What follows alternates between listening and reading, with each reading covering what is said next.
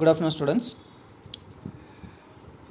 In our last classes, we have studied about combination of resistors, and we have derived equations to calculate the equivalent resistances for the resistors connected in various methods: serial connection, parallel, series, parallel. And now we are going to discuss about heating effect of electric current in electricity lesson. Current can cause many effects. Electric current can cause many effects. Magnetic effect of electric current, mechanical effect of electric current, heating effect of electric current.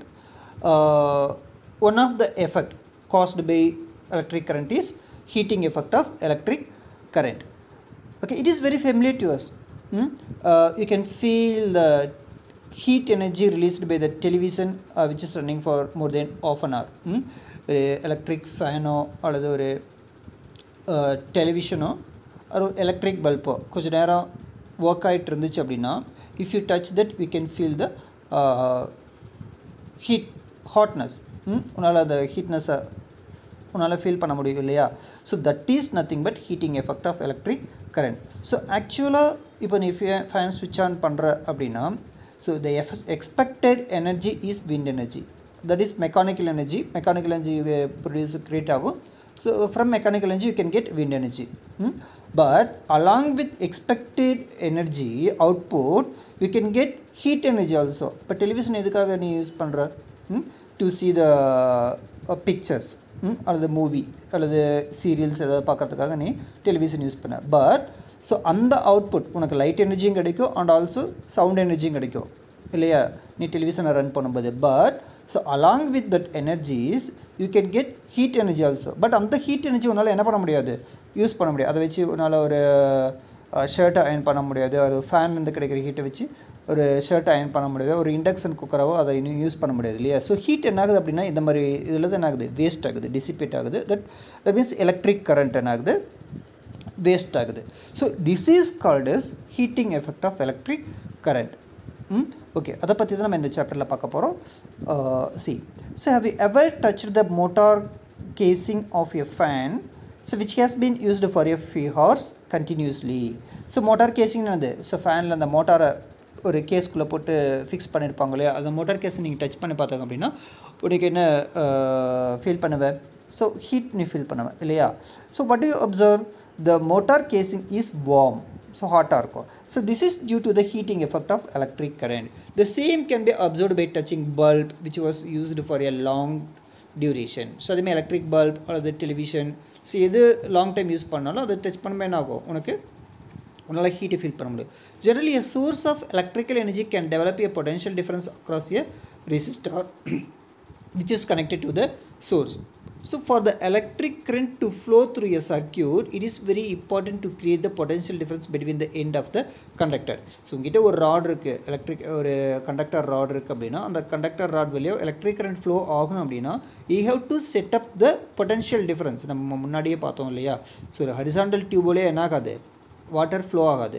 So ஏதோ ஒரு ரெண்டு நீ rice பண்ண அப்படின்னா water என்ன ஆகும், ஒரு ரெண்டுலேருந்து இன்னொரு ரெண்டுக்கு ஃப்ளோ ஆகும், ஏன்னா ப்ரெஷர் டிஃப்ரென்ஸ். அதே மாதிரி ஒரு ராடில் ஒரு ரெண்டுக்கு இன்னொரு ரெண்டுக்கு நடுவில் பொட்டென்ஷியல் டிஃப்ரென்ஸ் இருந்துச்சுன்னா மட்டும்தான் என்ன பண்ண முடியும், அது வழியாக எலக்ட்ரிக் கரண்ட்டை பாஸ் பண்ண முடியும். அந்த பொட்டென்ஷியல் டிஃப்ரென்ஸை க்ரியேட் பண்ணுறது எது, battery or any other electrical sources. Okay, generally a source of electrical energy can develop a potential difference source of electrical energy. So here the source of electrical energy may be a battery or ஏதாவது electrical output இருக்கு இல்லையா, ப்ளக்கில் இருக்குது, ப்ளக்லேருந்து நீ எடுத்துருக்கலாம் output. So அந்த electrical energy can develop A potential difference across A resistors. Here resistor அப்படின்னா so நீ பல்பையும் ரெசிஸ்டார்னு சொல்லலாம். எதெல்லாம் எலக்ட்ரிக்கல் எனர்ஜி கன்சியூம் பண்ணுதோ அதெல்லாம் என்ன சொல்ல, ரெசிஸ்டார்னு சொல்ல. Electric fan can be a resistor or a rod can be a resistor, so which is connected to the source. This potential difference constitute a current through the resistor. So the potential difference then it will constitute என்னது, construct பண்ணுறது அல்லது create பண்ணுறது, constitute a current through the resistor. So for continuous drawing of current, the source has to continuously spend its energy. So for the continuous drawing of current, so if you expect to pass the electric current through the circuit for some more time, it is very important for the electrical source, energy source should spend the energy. So for example நீ ஒரு torch light இருக்குது அப்படின்னா torch light bulb நீ கண்டினியூஸாக எரியணும் அப்படின்னா so அங்கே potential டிஃப்ரென்ஸை create பண்ணுற செல் இருக்கு இல்லையா, பேட்டரி இருக்கு இல்லையா, that should spend energy continuously.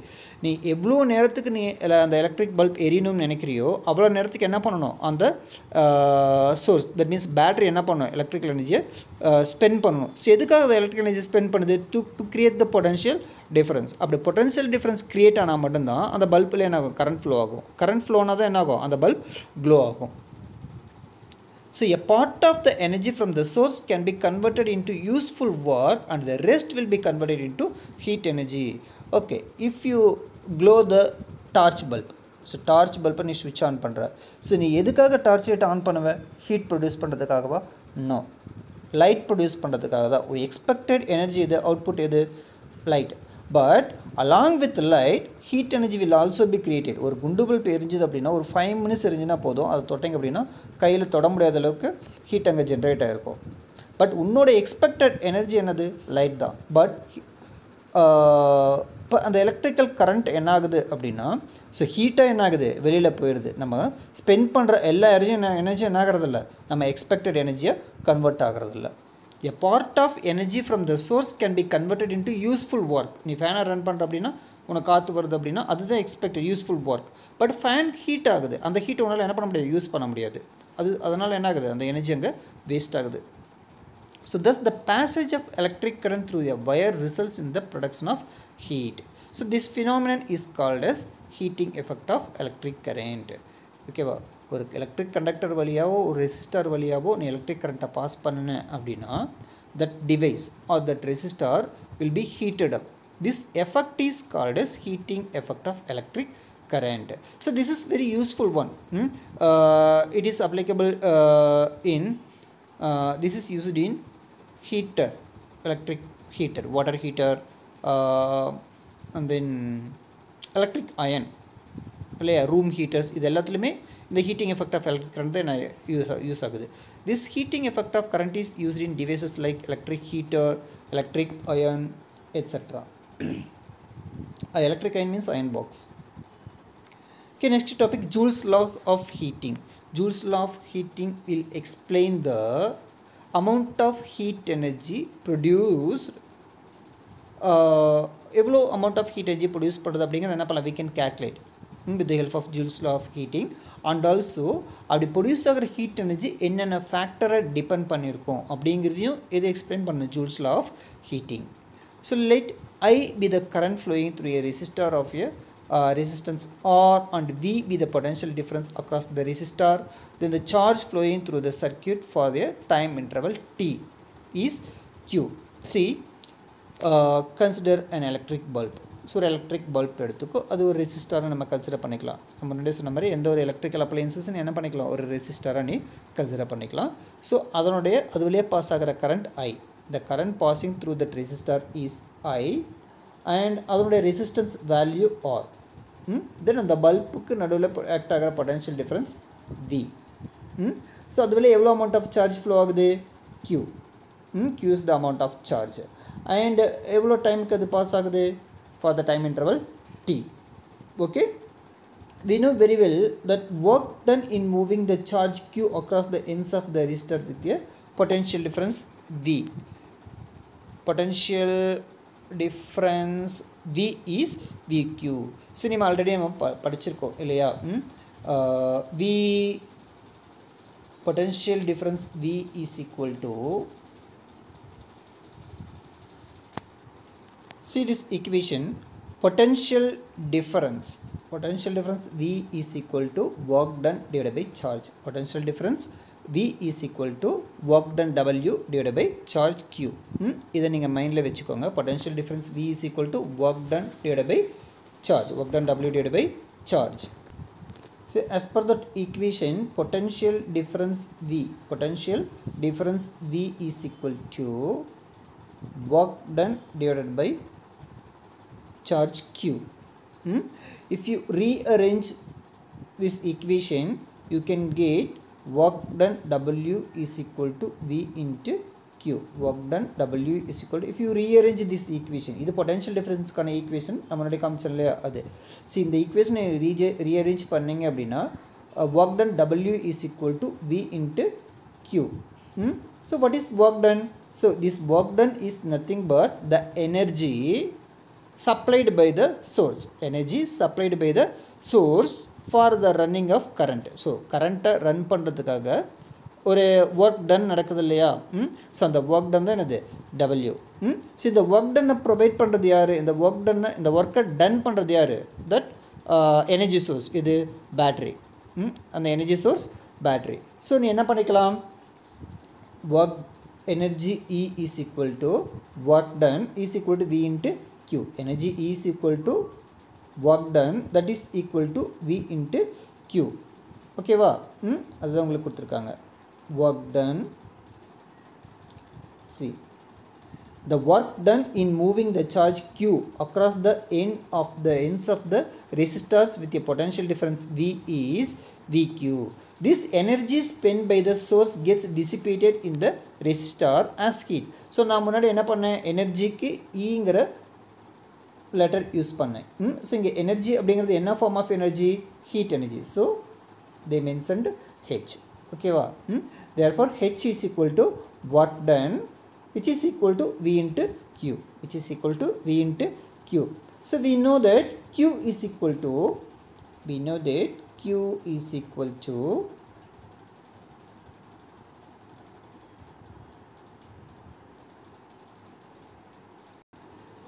we know that I is equal to Q by T. I is equal to Q divided by T. Therefore Q is equal to I into T. Q is equal to I into T. So instead of this Q, we can replace I into T. We can replace I into T. So that உங்களுக்கு you know that the relation between the charge and the current is Q is equal to I into T. Therefore this equation becomes like this. H is equal to V into IT. H is equal to V into IT. We know that V is equal to I into R. So from Ohm's law, V is equal to I into R. So instead of V, if you substitute I into R, I into R, அங்க பாத்தீங்கன்னா 2I இருக்கு இல்லையா? So I into I, R square, and then so I into I square, and then R. So V க்கு பதிலா நீங்க என்ன பண்ணிக்கலாம்? IR நீங்க substitute பண்ணீங்க அப்படினா so உங்களுக்கு என்ன கிடைக்கும்? H is equal to V க்கு பதிலா I into R நீங்க substitute பண்ணீங்க அப்படினா I into R, already இங்க என்ன இருக்கு? I into T இருக்கு. So I into T. Therefore I into I square, H is equal to I square R T. H is equal to I square R T. This is the equation to calculate the heat energy produced by the electrical circuit or resistor. So H is equal to I square. I means current passing through the circuit. R is the resistance of the device. So the device on a resistor oda resistance. T is the time taken. So எவ்வளோ நேரம் அது வழியா current pass ஆகுது அப்படிங்கிறது. Okay. Okay, from this equation we can state the Jule's law of heating. Jule's law of heating in இதில இருந்து என்ன பண்ணிக்கலாம்? Derive பண்ணிக்கலாம். So first point, this is known as Jule's law of heating. Jule's law of heating states that the heat produced in any resistor is directly proportional to the square of the current passing through the resistor. See, heat produce ஆகுது எதை depend பண்ணியிருக்கோம்? Square of the current. So I ஸ்கொயருங்கிறது என்னது? Square of the கரண்ட்டுக்கு directly ப்ரொபோஷனலாக இருக்கும். அதாவது current increase ஆச்சுன்னா amount of heat producer என்ன ஆகும்? எப்படி இருக்கும்? ஹையராக இருக்கும். And then directly proportional to the resistance of the resistor R. So heat is directly proportional to resistance R of the resistor. For example, ஒரு ரெசிஸ்டாரோட resistance value increase ஆக amount of heat produced by the resistors will be higher. இப்போ ஒரு conductor அது வழியாக pass ஆகிற எல்லா கரண்ட்டையும் அது வழியாக அலோவ் பண்ணிருச்சு அப்படின்னா அந்த கண்டக்டர் என்ன ஆகாது? ஹீட் ஆகாது. சப்போஸ் அது அந்த கண்டக்டர் அது வழியாக பாஸ் ஆகிற கரண்ட்டை கொஞ்சம் மட்டும் பாஸ் பண்ணிட்டு கொஞ்சத்தை அப்படியே தேக்கி வச்சுது அப்படின்னா அந்த ரெசிஸ்டர் என்ன ஆகும், ஹீட் ஆகும். புரியுதா? அப்போ ரெசிஸ்டன்ஸ் வேல்யூ ஹையராக அதிகமாக என்ன ஆகும் அப்படின்னா அந்த ப்ரொடியூஸ் ஆகிற ஹீட் எனர்ஜி என்ன ஆகும், ஹையராக இருக்கும். And amount of heat energy produced is directly proportional to the time which the current is passing through the resistor. So if time is increased, so consider the television. So run the television for 10 minutes and run the television for 30 minutes. இப்போ ரெண்டு டைம்லையும் நீ என்ன பண்ணுற, அதை touch பண்ணி பார்த்தீங்க அப்படின்னா டெலிவிஷனை ஃபர்ஸ்ட் 10 minutes ரன் ஆச்சு அப்படின்னா டெலிவிஷன் கொஞ்சமாக தான் ஹீட்டாக இருக்கும். இது ஒரு 20 minutes or 30 minutes television run ஆயிருந்தது அப்படின்னா டெலிவிஷன் ரொம்ப ஹீட் அதிகமாக இருக்கும். ஸோ டைம் டேக்கனையும், அதாவது எவ்வளோ நேரம் அதுவே கரண்ட் பாஸ் ஆச்சு அப்படிங்கிறது என்ன பண்ணியிருக்கோம், அது டிபெண்ட் பண்ணியிருக்கோம், ஹீட் எனர்ஜி டிபெண்ட் பண்ணியிருக்கோம். So the amount of heat energy produced in the circuit will depends upon 3 factors. So first one current. So கரண்ட்டோட ஸ்கொயருக்கு டைரக்ட்லி ப்ரொபோஷனலாக இருக்கும் அண்ட் ரெசிஸ்டன்ஸுக்கு டைரக்ட்லி ப்ரொபோஷனலாக இருக்கும் அண்ட் தென் டைம் டேக்கனுக்கு டைரக்ட்லி ப்ரொபோஷனலாக இருக்கும். ஸோ இது ஒவ்வொன்றுக்கும் நீ என்ன பண்ணிக்கணும், முன்னாடி என்ன பண்ணணும் அப்படின்னா heat produced is directly proportional to இதுக்கு heat produced is directly proportional to heat produced is directly proportional to the resistance of the resistor. Heat produced is directly proportional to the time for which the current is passing through the resistor. That's all. So next, applications of heating effect. So முன்னாடி சொன்ன மாதிரி heating effect of electric current பார்த்தீங்க அப்படின்னா so அதுக்கு நிறைய usefulness இருக்குது. So what are they? First one, electric heating devices. So we are using so many electric heating devices in our daily life. Electrical iron, electric water heater, etc. So இது எல்லாத்துலேயுமே பார்த்தீங்க அப்படின்னா the heating effect of electric current தான் use ஆகுது. The heating effect of electric current is used in many home appliances such as electric iron, electric toaster, electric oven, electric heater, geysers. இதெல்லாத்துலேயுமே so geyser அப்படிங்கிறதுனா water heater, இதுதான் tank இருக்கிற water heater நம்ம என்ன சொல்லுவாங்க, கெய்சர்னு சொல்லுவாங்க. So in these appliances, nichrome, which is an alloy of nickel and chromium, is used. Yes, the heating element. So nichrome wire. So nichrome அப்படிங்கிறது என்னது, it is an alloy made up of nickel and chromium. alloyனா உங்களுக்கு தெரியும் இல்லையா? So 2 or more metals mix பண்ணி produce பண்ணுறது என்னது, alloy. So நிக்கலும் chromium கலந்த alloy பேர் என்னது, nichrome. It is used as heating element. ஏன் இதுக்கு நிக்ரோம் யூஸ் பண்ணுறாங்க அப்படின்னா it has high resistivity. முன்னாடி சொன்ன மாதிரி higher the resistivity, higher the heat produced. So எவ்வளோ ரெசிஸ்டிவிட்டி எந்த அளவுக்கு அதிகமாக இருக்குதோ அந்தளவுக்கு எப்படி இருக்கும், அமௌண்ட் ஆஃப் ஹீட் எனர்ஜி ப்ரொடியூஸரும் ஹையராக இருக்கும். And then it has a high melting point. எதுக்காக ஹை மெல்ட்டிங் பாயிண்ட் இருக்கணும், இப்போ பல்ப்ஸ் இருக்கு இல்லையா, பல்ப்ஸில் பார்த்திங்கன்னா இந்த ஃபிலமெண்ட் இருக்கும், க்ளோ ஆகிற ஃபிலமெண்ட், அது பார்த்திங்கன்னா it will be made up of tungsten. இப்போ நார்மலாக நீ அயனோ அலுமினியமே யூஸ் பண்ண அப்படின்னா ஸோ அந்த ஹீட்டில் என்ன ஆகும், அது மெல்ட் ஆகிடும். ஸோ அதுக்காக தான் டங்ஸ்டனுக்கு பார்த்தீங்கன்னா ஹையஸ்ட் மெல்ட்டிங் பாயிண்ட், அதுவே நிக்ரோமுக்கும் ஹையஸ்ட் மெல்ட்டிங் பாயிண்ட். ஸோ எவ்வளோ ஹீட்டானோ அது என்ன ஆகாது. இப்போ வாட்டர் ஹீட்டர் இருக்குது, வாட்டர் ஹீட்டரில் அந்த கம்பி என்ன ஆகும், ஃபிலமெண்ட்டுன்னு சொல்லுவோம், அது என்ன ஆகும், ரொம்ப அதிகமாக ஹீட் ஆகும். ஸோ அப்படி ஹீட் ஆகும்போது அது மெல்ட் ஆகாமல் இருக்கணும் அப்படின்னா that should have highest melting point. So nichrome will have highest melting point and it is not easily oxidized. So what is meant by oxidation? So எந்த ஒரு மெட்டலை நீ ஹீட் பண்ணாலோ it will react with atmospheric oxygen to form its oxide. So that is called as oxidation. So if you burn carbon in the presence of oxygen it will produce carbon dioxide. This is called as oxidation reaction. இப்போ ஒரு metal heat ஆகுது அப்படின்னா it will react with atmospheric oxygen to form its oxide. இப்போ metals தான் ஸ்ட்ராங்காக ஹெவியாக இருக்குமே தவிர மெட்டல் ஆக்சைடு எப்படி இருக்கும், சாஃப்டாக இருக்கும். ஸோ மெட்டலை ஹீட் பண்ணும்போது மெட்டல் ஆக்சைடாக மாறிடுச்சு அப்படின்னா அந்த நிக்ரோம் ஐரன் ஆகும், அது சீக்கிரம் வேஸ்ட்டாக போயிடும். பட் நிக்ரோம் பார்த்தோம் அப்படின்னா அது ஈஸியாக ஆக்சிடைஸ் ஆகாது. ஸோ அதனால் என்ன பண்ணும், எவ்வளோ ஹீட் பண்ணாலுமே அது டாலரேட் பண்ணிக்கும். ஓகேவா? So heating effect of electric current is used in electrical heating devices. So electrical heating devicesல எப்படி ஹீட்டை ப்ரொடியூஸ் பண்ணுறாங்கன்னா with the help of nichrome wire. ஏன் நிக்ரோம் வயர் யூஸ் பண்ணுறோம் அப்படிங்கிறதுக்கான 3 ரீசன்ஸ் இங்கே கொடுத்துருக்காங்க. So next point, fuse wire. So fuse நம்ம நீங்கள் அடிக்கடி கேள்விப்பட்டிருப்பீங்க, பட் நம்ம யூஸ்ஃபுல்லாக ஃபியூஸ் அப்படின்னு நம்ம ப்ரொனவுன்ஸ் பண்ண மாட்டோம். என்னன்னு சொல்லுவோம், பீஸ்னு சொல்லுவோம். வீட்டில் பார்த்தீங்கன்னா ஃபியூஸ் போயிடுச்சுன்னு சொல்ல மாட்டாங்க, பீஸ் போயிடுச்சுன்னு சொல்லுவோம் இல்லையா. So that is fuse wire. So fuse wire is made up of an alloy which has low melting point and high resistance. So fuse wire, அந்த கம்பி இருக்கு இல்லையா, ஒயர் இருக்கு இல்லையா, ஃபியூஸ் போயிடுச்சுன்னு என்ன பண்ணுவாங்க, அதுக்குன்னு ப்ரிப்பேர் பண்ண ஒயர் இருக்குது. ஸோ அதை வச்சு தான் என்ன பண்ணணும், ஃபியூஸை ரீப்ளேஸ் பண்ணணும். பட் நார்மலாக வீட்டில் என்ன பண்ணுவாங்க, காப்பர் அந்த ஃபியூஸ் கேரியர் இருக்கு இல்லையா, அதில் என்ன பண்ணுவாங்க அப்படின்னா காப்பர் வயரையே சுற்றி விட்டுருவாங்க. கண்டிப்பாக காப்பர் வயர் போடவே கூடாது அதுக்கு. ஸோ ஃபியூஸ்க்குன்னு பார்த்தீங்கன்னா தனியாக எலக்ட்ரிக்கல் ஷாப்பில் ஒயர் விற்குது. ஸோ அந்த ஒயரை பர்ச்சேஸ் பண்ணி என்ன பண்ணோம், ஃபியூஸை நம்ம ரீப்ளேஸ் பண்ணோம். அது பார்த்தீங்கன்னா அதோட ரெசிஸ்டன்ஸ் வேல்யூ ஹையராக இருக்கும், பட் மெல்டிங் பாயிண்ட் எப்படி இருக்கும், லோயராக இருக்கும். The fuse wire is connected in series. இது நம்ம அடுத்து வர டாப்பிக்கில் என்ன டீட்டெயிலாக பார்க்கலாம். The fuse wire is connected in series in an electric circuit. When a large current passes through the circuit, the fuse wire melts due to Jule's law of heating, Jule's heating effect, and hence the circuit gets disconnected. So fuse oda work என்னது, அது வீட்டில் இருக்கிற அப்ளையன்சஸை, electrical டிவைசஸை safeguard பண்ணுறது தான்.